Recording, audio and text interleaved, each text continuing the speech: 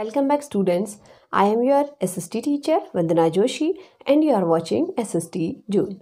Students, today we are going to revise chapter 6 history, that is weavers, iron smelters and the factory owners. In this video we will discuss some important topics from this chapter. So let's revise these important topics. So let's see what was the decline of Indian handicraft. As we know, that was the era of deindustrialization. Deindustrialization means decline of any industry. So it was the deindustrialization of the handicrafts. Before the advent of Britishers, India led the world in the production of cotton textile. But after the 18th century, when the Britishers came and they started their trades in India, it was the time of deindustrialization in our country, or we can say the deindustrialization of Indian handicraft. Earlier, there were a large number of rulers and the nobles in India who patronized craftsmen. However, as the British gained control over more and more territories, the rulers and the nobles receded from prominence. As such, the craftsperson could not more be given patronage and it hastened their decline. Before the arrival of British, the Indian goods were exported to other countries in large cargo ships. They carried finished goods from India and on their return journey brought other finished goods from other countries. However, the British did not allow the Indian ships to carry goods from the British port.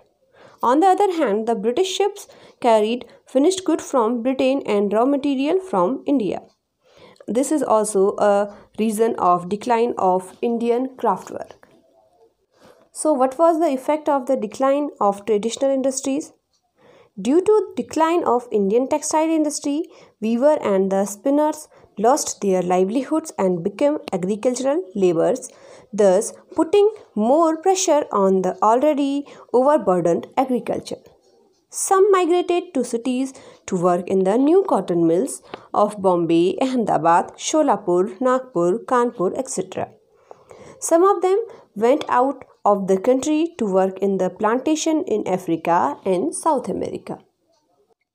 But after that, there was a revival of the industry in the textile.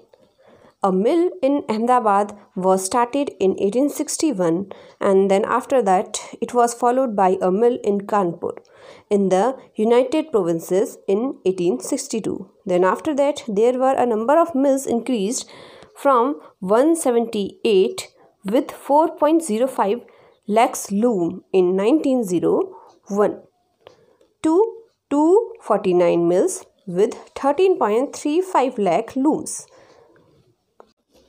Apart from the cotton mills, jute mills came up in Bengal in 1855. Other industries which developed were rice, flour, timbers, woolen, textiles, cotton pressures, sugar, cement, paper, matches, iron and the steel industry. Now let's see the other industry, that is the iron and steel industry in India. The Tata Iron and Steel Company was the first modern Indian and steel company in India. It was established during 1907 to 11 in India, especially in the area of Jamshedpur, which is situated in Chhattisgarh. After the death of Jamshedji Tata, his son Dorabji Tata established a steel plant on the bank of the river Subarnrekha and named his industries town as the Jamshedpur. Later, it was changed into TISCO, Tata Iron and Steel, and started producing steel in 1912. And it was very helpful in the World War I because most of the weapons were supplied from the Tata Iron and Steel industry.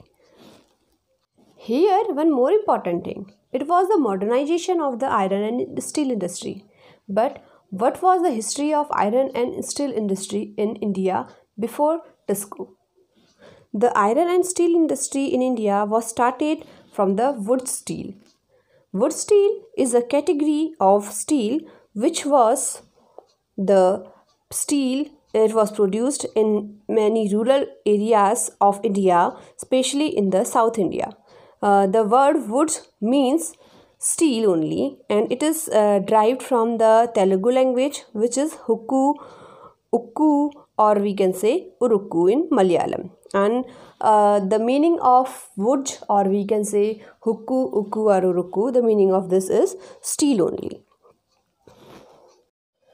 Wood was a highly carbon steel and it required a kind of special techniques of refining iron. Iron was mixed with charcoal and put inside small clay pots.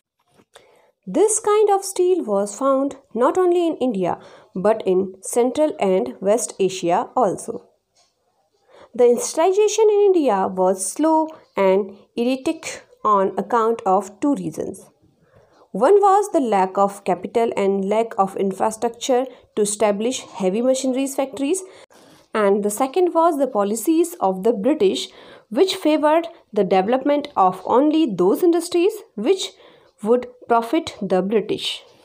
Students, it was a short revision of the chapters Weaver, Iron Smelters, and the Factory Owners. Here I am providing you few questions and you can give answers of these questions by commenting on the comment box.